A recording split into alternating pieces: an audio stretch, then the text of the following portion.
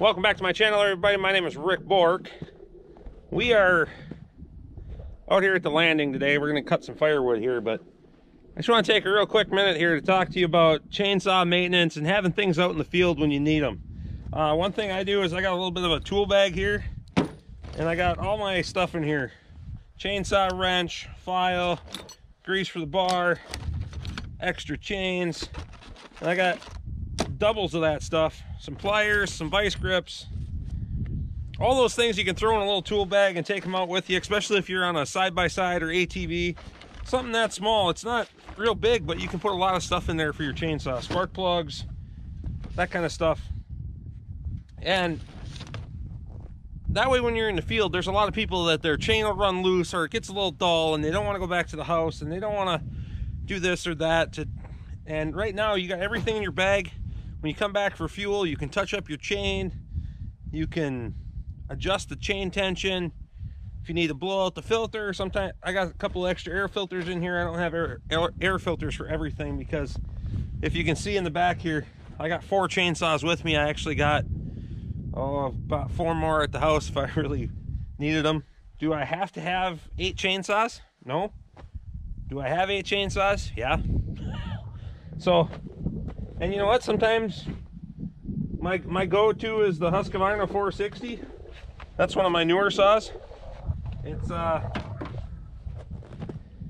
the second biggest saw I got. I got a bigger Johnsrud than that, but I'm a pretty big fan of the Husqvarnas. I got a few other brands as well, but so having this selection, sometimes it's nice to grab the little 240 and go lemon. It's nice and light and easy to work with. And I know people are gonna blow up my channel for having a bunch of chainsaws, but you know what, I can. So you know what,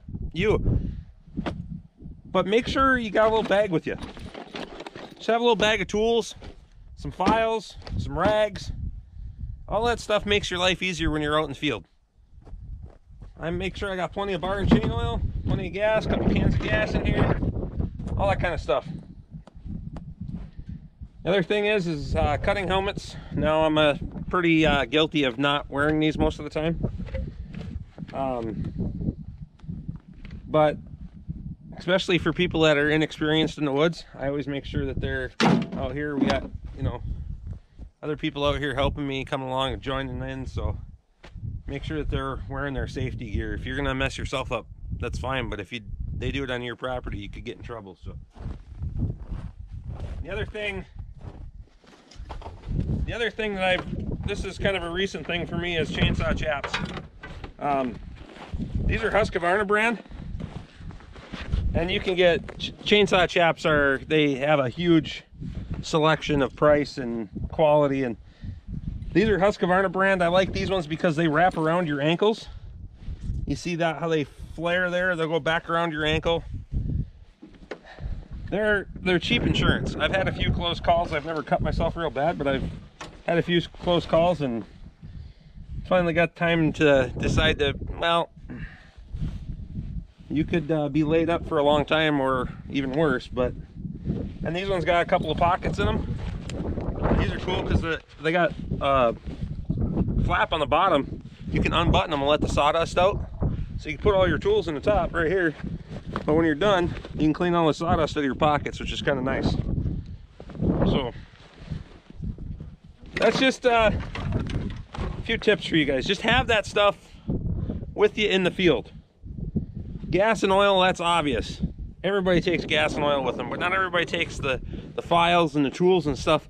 It only takes a few minutes most of the time to touch up your chain, tighten up your chain, grease the bar, that kind of stuff. I guarantee you, most people don't think of that. They run that bar until it quits, the sprocket quits turning, and they don't lubricate that sprocket. So bring all that stuff with you. So I'm gonna throw my chaps on. I'm gonna gas up my saw. I'm gonna get to work. I do appreciate you guys watching. Like, subscribe, comment, and share, and we'll see you again next time.